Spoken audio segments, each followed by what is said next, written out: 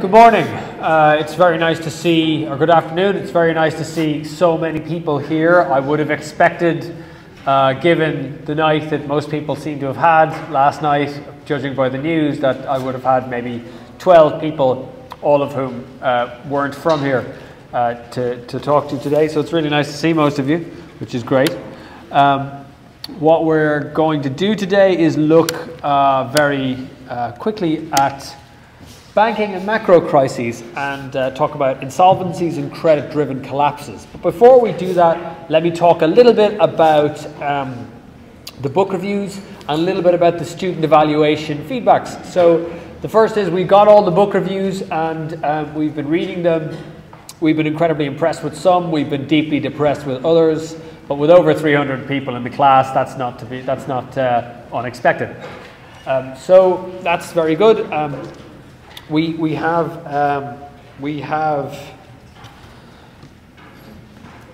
quite a bit of reading to do, so you should expect feedback from us by week 10. So thank you for that, and keep sending in your case studies. The other thing is in regards to the student evaluations. Thank you very much. 99 people out of the 300 filled out the student evaluation survey. I got it done in the first couple of weeks of this series, so that I would have feedback that would help you individually and you as a class. And the core feedback that people wanted. One was, I'd like a textbook. I'd love to set you a textbook that was right. There are no right textbooks. They're all wrong. Everything that has been written about economics pre-2008 is more or less wrong. So that's why I haven't set your textbook. I would love to write you one, but I haven't got time. So there's nothing I can do about that, but I do acknowledge that it is an issue. The second thing that people wanted was more of a correspondence between lectures and tutorials. Specifically, people wanted tutorials where, if you were feeling a bit lost about a particular model or a particular theory that I went through in the lectures, you could go through with the tutors, or with the TAs. Now, this is something that we can provide, and we will provide it. So what we're going to do is we're going to change some of the feedback sessions into recap sessions, where you, instead of going to talk to your TAs about book reviews and things like that, you can actually go and get recaps of the lectures that we've done to this point. My logic, by the way, for not doing the recap thing was that there seems to be a culture in UL, and I know, of course, that none of you subscribe to this, which is I'll skip the lecture and go to the tutorial because it's the same stuff anyway. That seems to me to be a fundamental waste of time, paying people to do the same thing over and over again. If you wanted to recap my lectures, they're all available online as recordings, so you can just read them again. However, I do acknowledge that it's a serious concern some students have in terms of getting concepts. And if you only hear it once or twice, that may be a bit more difficult. So we're going to arrange recap tutorials for you in the coming weeks, and I'll have some more details for you on that. So it's a good. I hope that you realize that that's a concrete suggestion that several of you made through the student evaluation teaching form that is going to have an effect right now on your student experience. Okay. So the more of these things you do, and the earlier that lecturers get them, the more we can respond to your feedback. Okay. Let me move on then to talk about banking and macro in particular. By the way, it's a great week to talk about banking and macro. The chairman of AIB, the CEO of AIB, David Duffy, was in front of the houses of the Oireachtas giving evidence this week, and he said something to the effect of, sure, we're grand. Don't worry, lads, it'll all work out. AIB is currently in the process of slimming down, and I'd like to show you some of the details that they've been providing. Actually, it's in the process of slimming down rather a lot. Here is the stuff that they were talking about, and you can see that in terms of the, maybe I can make it smaller. In terms of the, this is AIB now, post-crisis AIB that you all own if you're Irish taxpayers. Total assets in December 2007, 178 billion. Total assets in June 2012, 130 billion. It's slimming down. It's deleveraging, which is something that we're going to talk about a lot. In terms of its loan to deposit ratio, that was at 157%. So for every 100 euros that they had, they still had to get off 57 euros from somewhere else. And they thought that this was sustainable.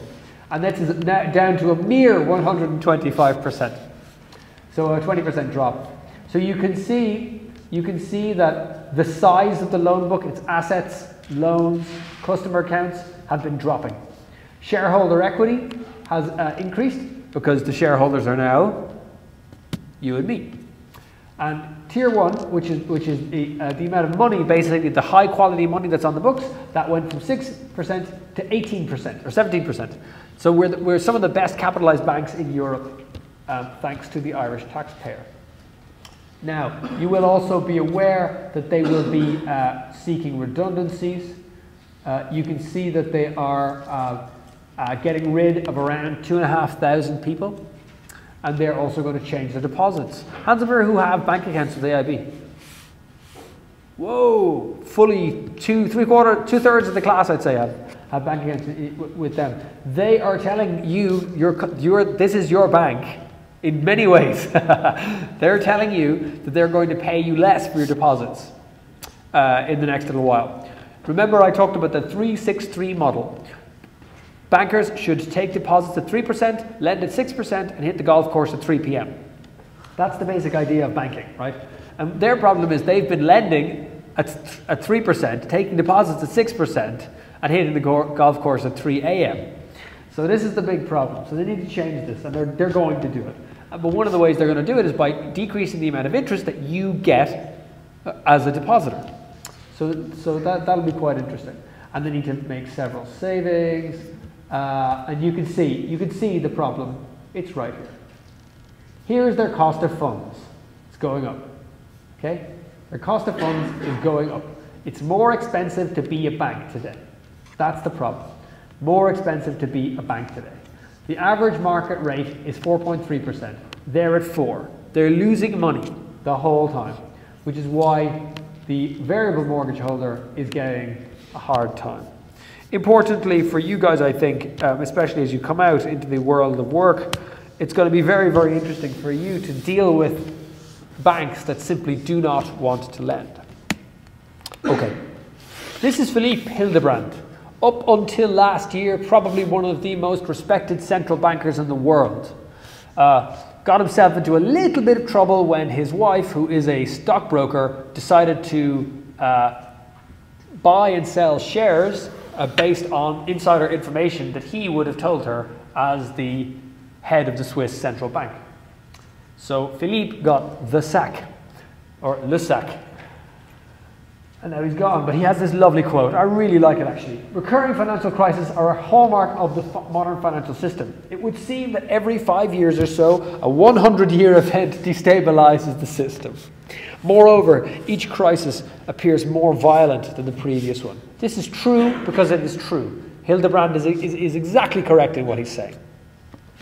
Here's what I want you to learn. Would you all please write down the first sentence? If you get this, you get the rest of the lecture. Just understand this and you'll understand the rest. Credit creates its own reversal. This is what you must understand. This is the point of my lecture today. This is the point of my lecture today. Okay? Credit creates its own reversal. Now you saw last week that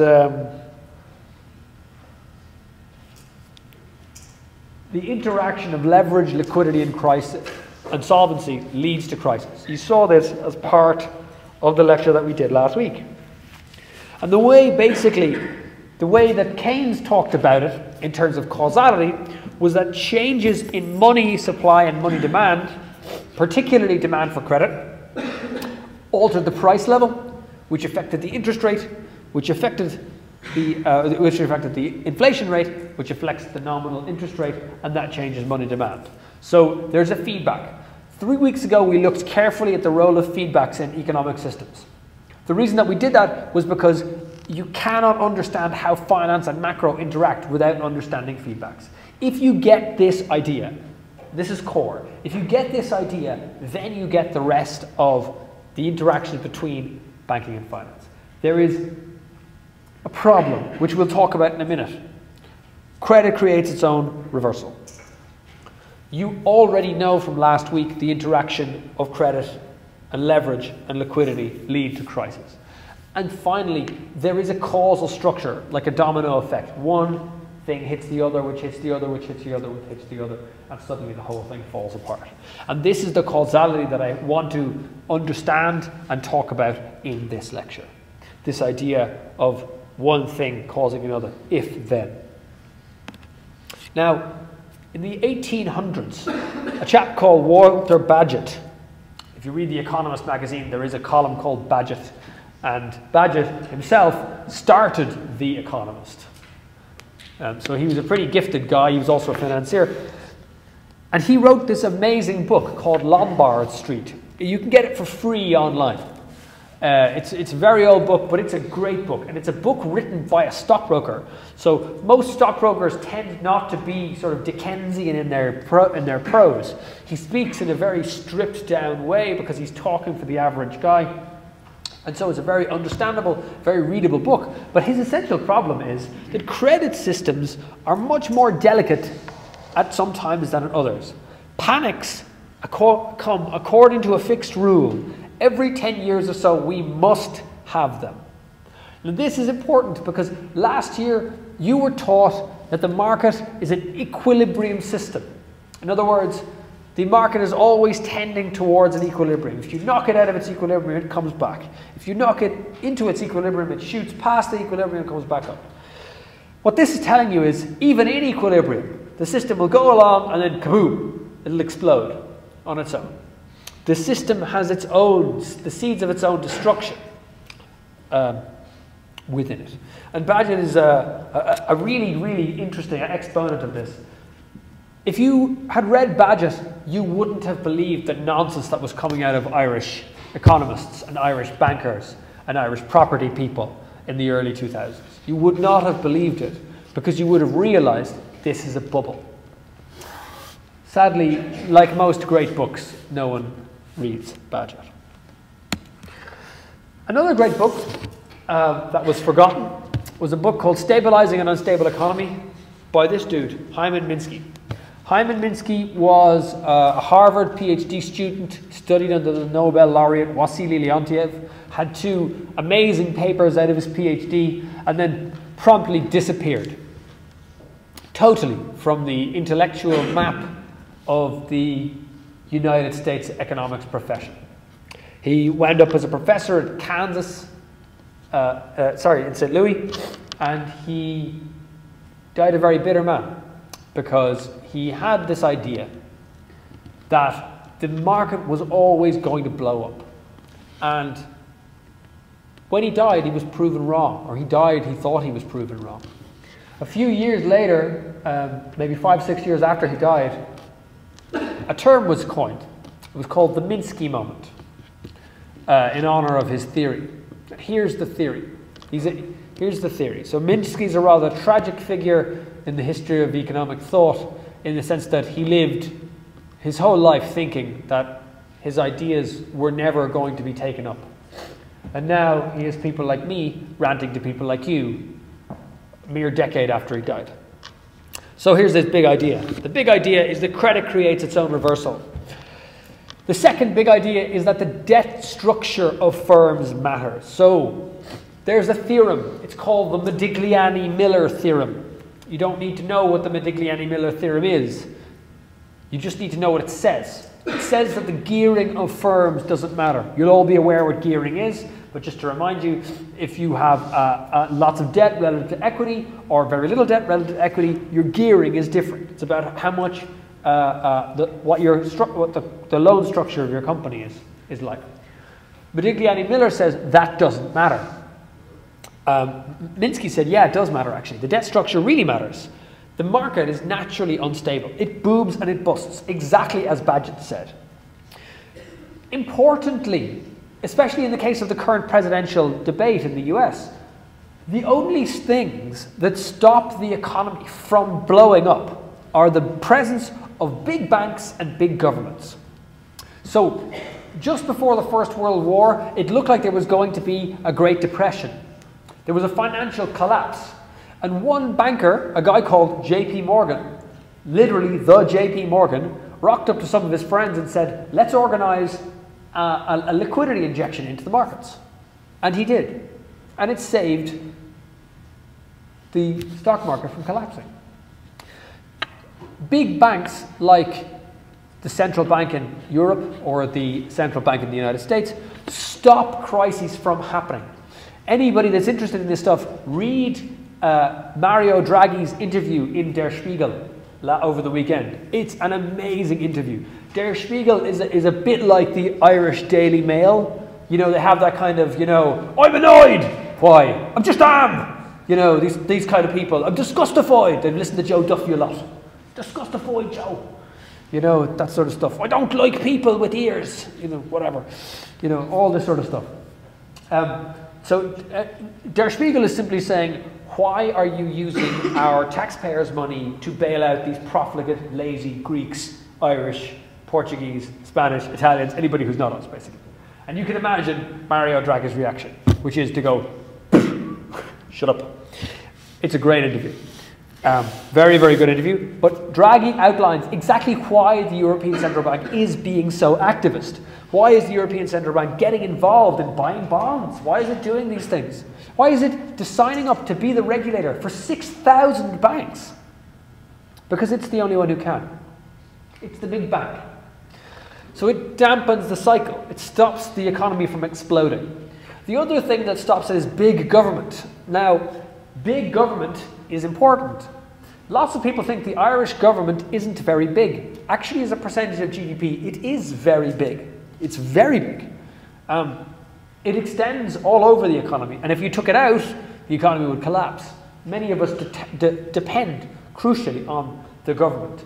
And what's really interesting about the United States presidential election, which I alluded to earlier, which is the people who don't believe in big government are the exact people who are now being saved by the big government. And once that happens, they'll go back to not wanting to pay for these services. It's a kind of it's a mad country. But anyway, the big government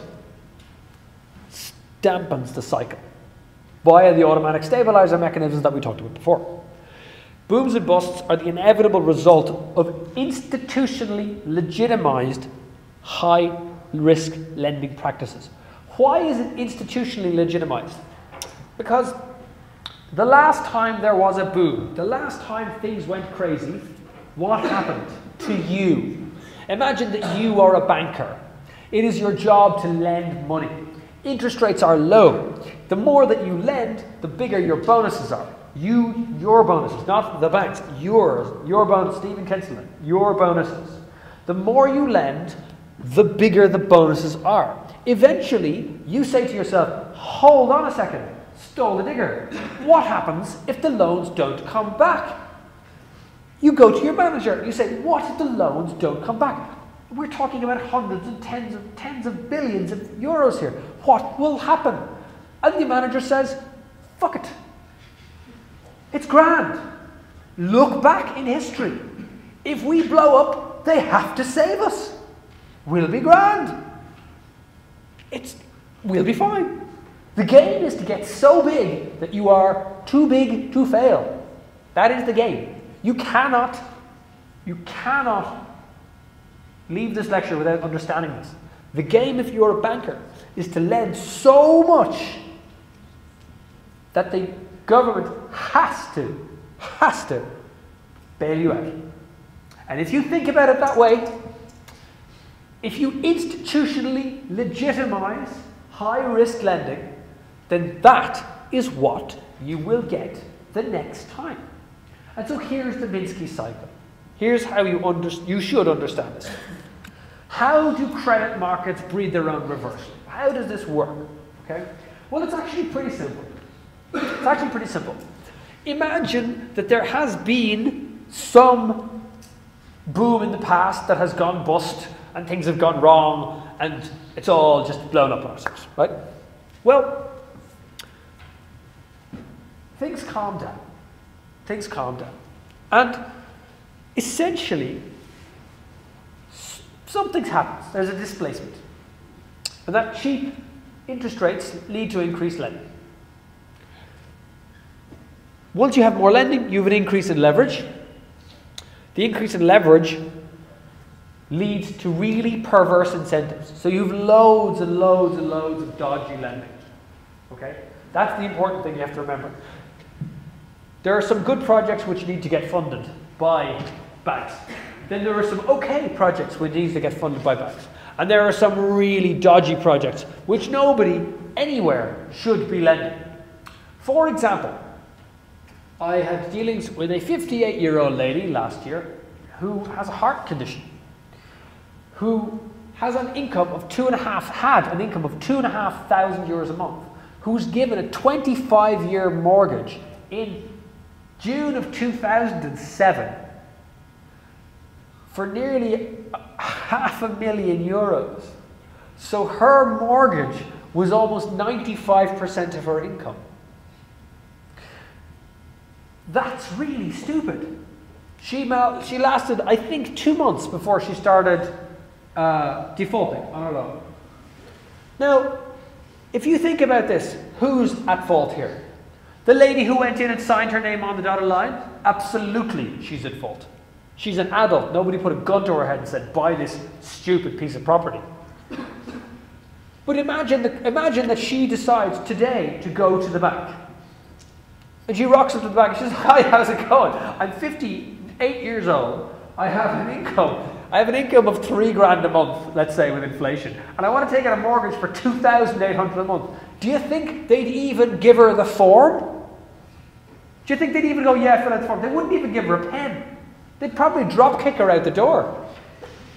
Right? She's 58 years old, you can imagine. You know, kick her out the door. So, who's really to blame? The person who takes the money, because they're always going to want to take money, or the person who lends it out? Banks have a fiduciary responsibility to stop this from happening, okay? But banks don't want to stop this from happening. They have perverse incentives. It makes loads of sense for them to do this because they personally benefit. No matter how many loans they give out, they personally benefit today. Let stuff blow up in the future. The guys got their bonuses in 2007, okay? They bought their houses, they bought their cars, they sent their kids to school, whatever. The point is, they got their money now. This problem is blowing up in 2012. You all see the issue. Who's dealing with it? You are. I am. So now, there's a bit of a boom, everybody goes mad, and then something changes. Something changes. Some dodgy loans default, somebody pays too much. Banks fail, and things go mad. If banks fail, by the way, none of you know what a failing bank looks like. You think a failed bank is like Anglo-Irish Bank. But here's what a failed bank looks like. You have a deposit in Steve's bank. You have a mortgage with Steve Bank. You go on a Tuesday to Steve Bank to take out your money and it's not there. That's a failed bank. Your mortgage has been sold to Peter Bank, who's going to say, hi, guess what your interest rates are? Yeah? It's going to be a hard time for you. Several banks have failed in the US, and 2 banks have failed in Denmark, actually. But most banks get bailed out. And the reason that they get bailed out is because if my bank account is in trouble, the first person I go and talk to after my bank is my TD. So here are the 5 stages in Minsky's model of the credit cycle. And would you please write this down? It's very important to remember this. And the reason that it's important to remember this is that this is going to happen again. It's going to happen to you, not to the economy, to you. You are the economy. The same way, I think last week I was talking about, people talk about, I'm really in traffic. You're not in traffic. You are traffic. Okay? If you're sitting in traffic, you are traffic. It is not the economy. You are the economy. Okay?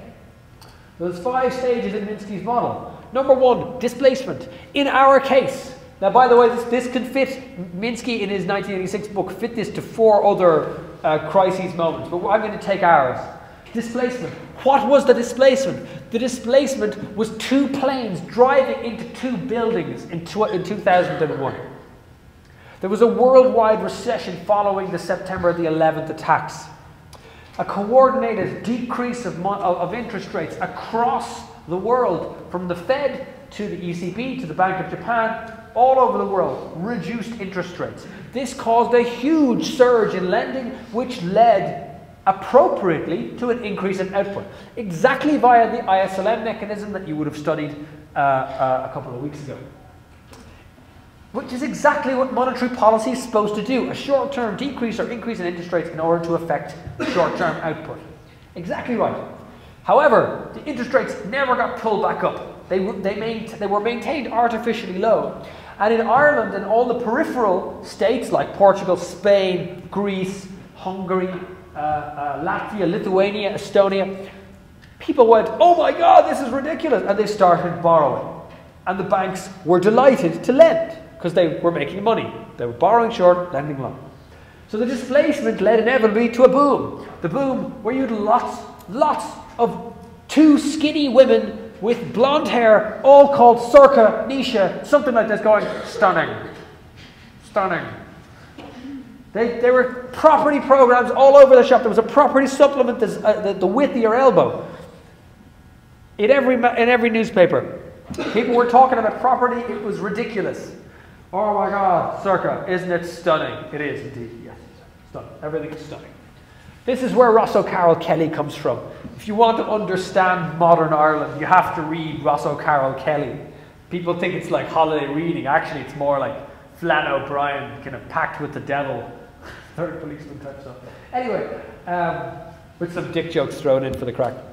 Anyway, euphoria. Euphoria. What was the euphoria? Well, the euphoria in particular was 2005 to 2007, when people were running around going, oh my God, Circa, it's amazing. We can buy a 2-bedroom apartment on a train track for a mere $500,000. It's amazing, Circa. I know, Nigel, stunning.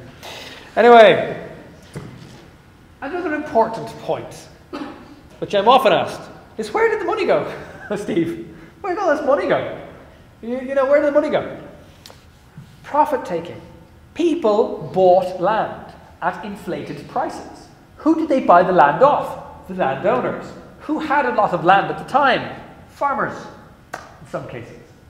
And so there are anecdotal stories of Farmer A with plot of land B, and Farmer A is offered $3 million for the plot of land upon which 1 horse is sitting. And Farmer A goes, fuck it, sure I will. And he does.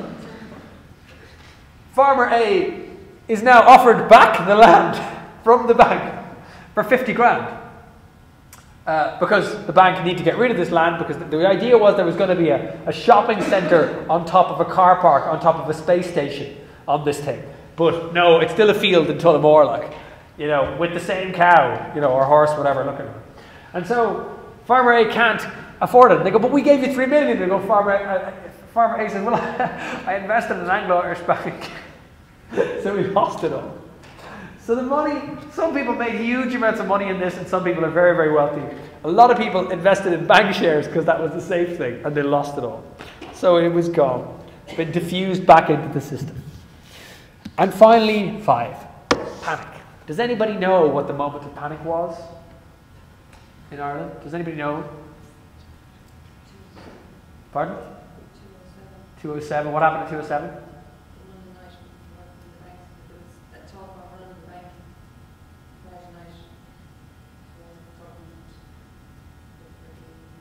Oh, so you're thinking of September 2008? Yeah, so it was a bit before that. Actually, it was about a year before that. Essentially, what happened was Anglo-Irish Bank. Anglo-Irish Bank was in deep trouble. They had repoed all their assets back through the ECB as much as they could. They were trying to keep the show on the road, but it was drastically falling apart. If anybody's interested, read Simon Carswell's Anglo Republic. It's a superb book that details this very, very, very well. And essentially what happened was once people realized that Anglo was no longer able to lend money at unlimited rates, everybody went, shit, and that was it. It was over. It was over in a matter of weeks. The panic has essentially not stopped since. This is the annual growth of total private sector credit. That black line here is what you should look at. It is essentially a bubble. You can see that private sector credit was growing, sometimes 30% growth in private sector credit. People were borrowing and lending like it was crazy, you know, and all the way down now. You can see this blue line here is non-financial corporates. So this is basically SMEs. This green line is financial intermediation. So this is you buying, you know, SSIAs or subprime mortgages or CDOs or derivatives or options or whatever. Okay? And this is property. Yay! Oh, not so much. So you can see it's on the slide now. And it's been on the slide since. Now, there is a lovely, lovely model which I want to show to you. It is called the multiplier accelerator model. The algebra is here and you can go through it yourselves, but I want to show you an example of it in a second. Essentially, it is combined of two simple equations. The first equation here is consumption. So consumption at any point t is just initial consumption plus c times yt minus 1. So your initial consumption plus some term times your income in the last period. I'll consume 60. So it'll be 60 euros worth of stuff. So that'll be 10 euros, which I'll need to live on anyway, plus 0.5. So C would be 0.5 times yt minus 1, which is 100. If I earned 100 in the last period. So that would be 60 is equal to 10 plus 50. Okay? Does that make sense to everybody? That's what this is. So the y there is a variable, C0 is a constant, and that little c there is a parameter. It changes, like 0.5.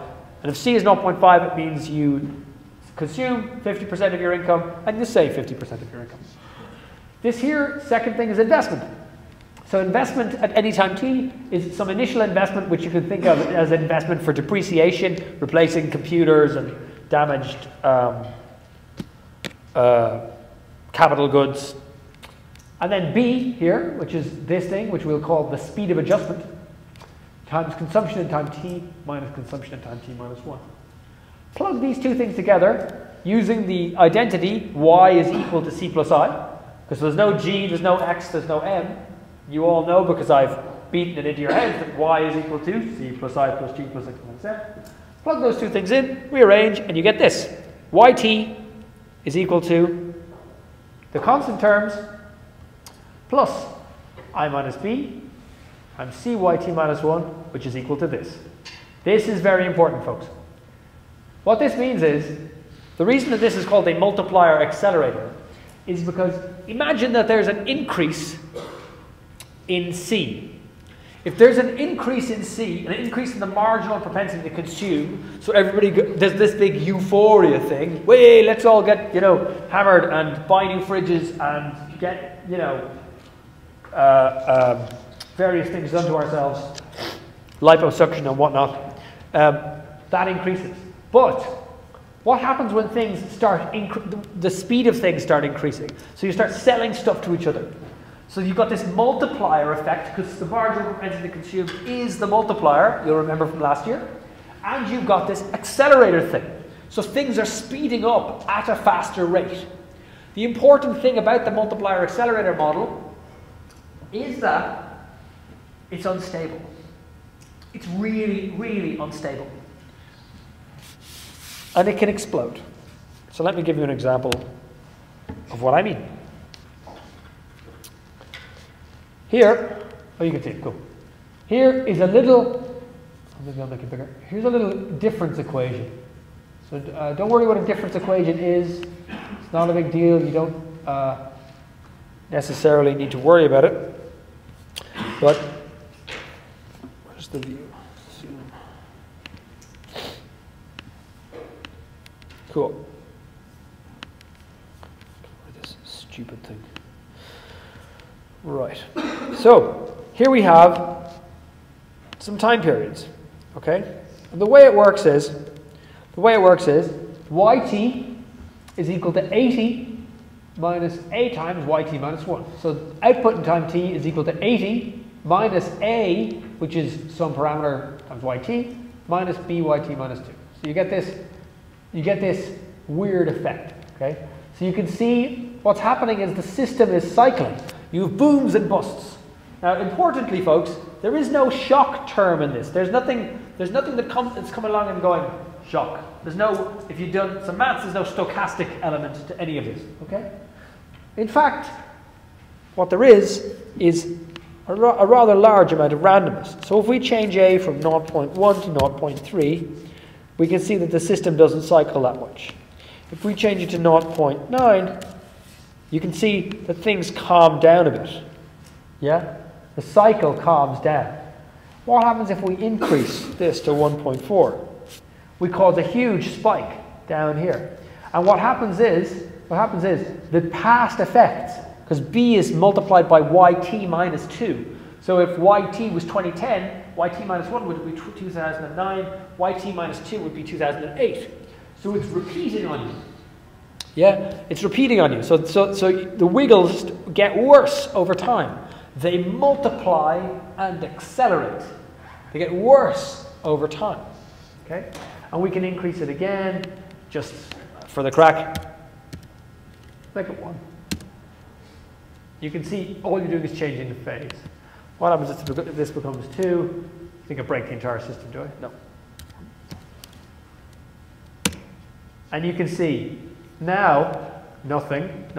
Short test grand, buy more houses, stunning. All gone. I use that in the technical sense, but you should. So you see, just through a combination of linear elements, you can end up with a very non-linear and very strange system. Okay? So, asset bubbles, fictions, absolute lies, ridiculous insanities, the best is yet to come, etc., etc. Favorable demographics. We've got loads of young people. They're coming on board. They want to, the birth rate is so high. People were believing this crap. The birth rate is so high. Because when a baby comes out, the first thing it thinks is, I want to buy a house. There's not a 20-year lag. Scarce quality land. Does anybody feel like there's a scarcity of land in Ireland at the moment? Ideal locations. You've got Killiney or whatever. New financial instruments. Oh, this is the way forward, lads. CDOs, junk bonds. This is the brilliant stuff. This time is different. So I've got a book with Tony Ledden called Understanding Ireland's Economic Crisis. If you're interested in the stuff behind this, have a read of it. Okay. So into the fray marches Nobel laureate Paul Krugman and significantly less well-known but very clever person Gauti Egerton. And they tell this story. Here's the basic story. There are lots of people and they all want debt. Everybody wants to own the dream home. There's something about Ireland. You're not complete as a person until you have your own septic tank. You have to have like a quarter of an acre around you. Otherwise, you're in some sense a failure, I think, culturally. It's very strange. And I know people on the continent kind of go, why do you do this? But we don't know. Something in our genes tells us to. So there's suddenly a drop in the debt limit. So the debt limit in Ireland was sort of, I think, 10 times your average income. If your income was like 50 grand, you could borrow 500,000, if that's what your income was. Then that dropped to maybe 8, so 400,000, and now I think it's about 6. Okay? You just can't borrow that kind of stuff. And so it's a natural story for the crisis. There's a temporary negative natural rate of interest. People are just happy to lend money. Now, what happens is the interest rate should go negative. The interest rate should adjust into a negative space to actually suck money out of the economy. But the interest rate can't do that. You can't have a negative rate of interest. So it bounces. It bounces off the liquidity trap, which we studied, I think, 3 weeks ago. It bounces off the lower bound, And that causes a paradox of thrift and a paradox of toil.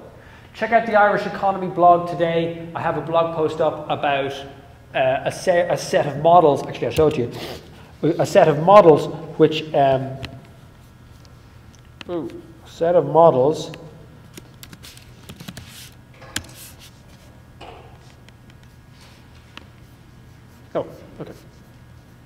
set of models that's recently been done about this. Here's what they showed. They showed what would happen to Ireland based on an increase in fiscal consolidation. In other words, G minus T, they brought it down at a faster rate. And here's what they see. This thing here shows you the difference in percentages of GDP. So this is like a debt scenario, okay? And what they show is everybody cutting their spending at the same time is stupid. That is the paradox of thrift. If everybody here had 100 euros in their pocket, let's say there's 150 people in this room. If everybody here had 100 euros in their pocket and you all spent 100 euros and there's 150 people, GDP is 150 times 100. People are like,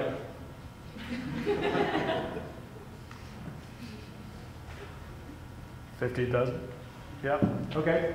Now, if you guys decide to reduce your spending from, there's like 10 of you, let's say, you decide to reduce your spending from 100 to 50.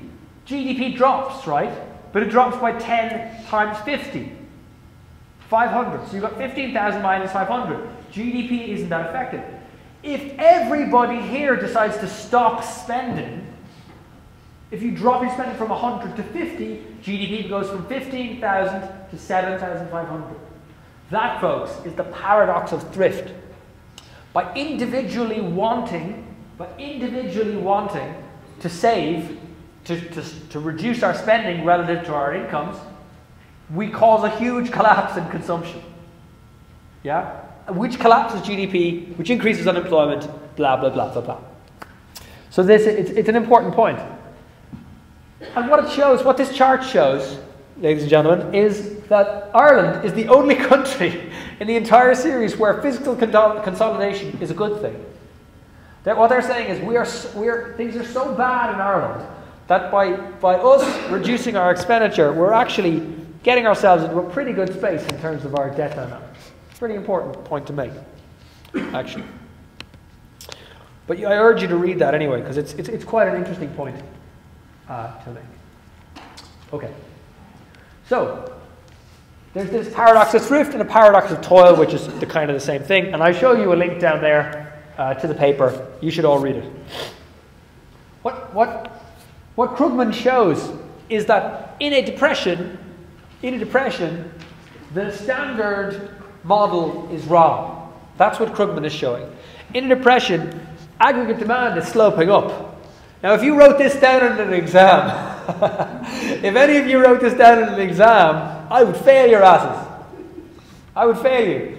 Paul Krugman won the John Bates Clark Medal and the Nobel Prize in Economics. He can write this stuff down. You can't. Okay? Or maybe he won the Nobel Prize because he can write this stuff down. I don't know.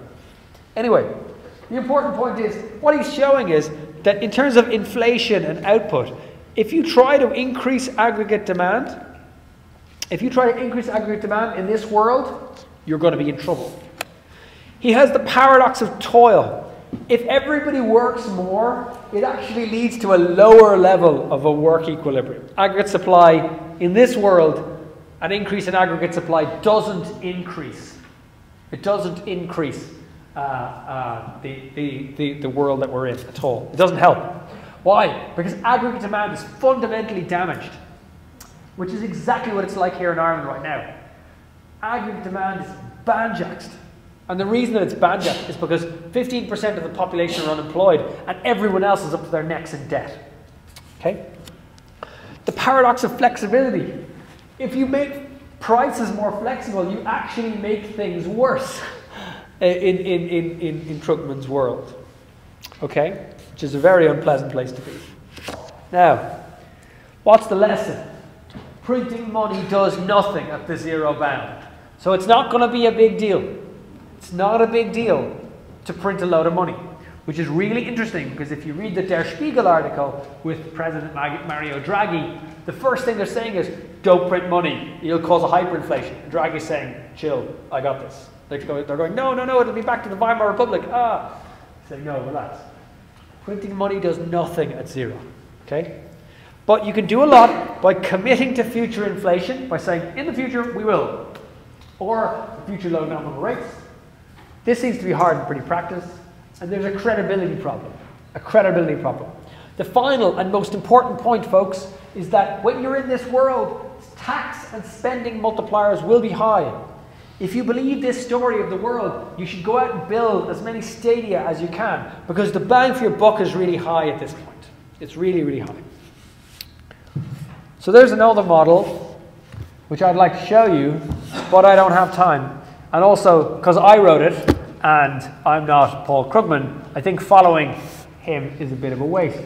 You can check this model out if you like, and we'll show some interesting scenarios, but it's not that important. Okay, folks, thank you very much, and I shall see you all on Monday. Have a good weekend.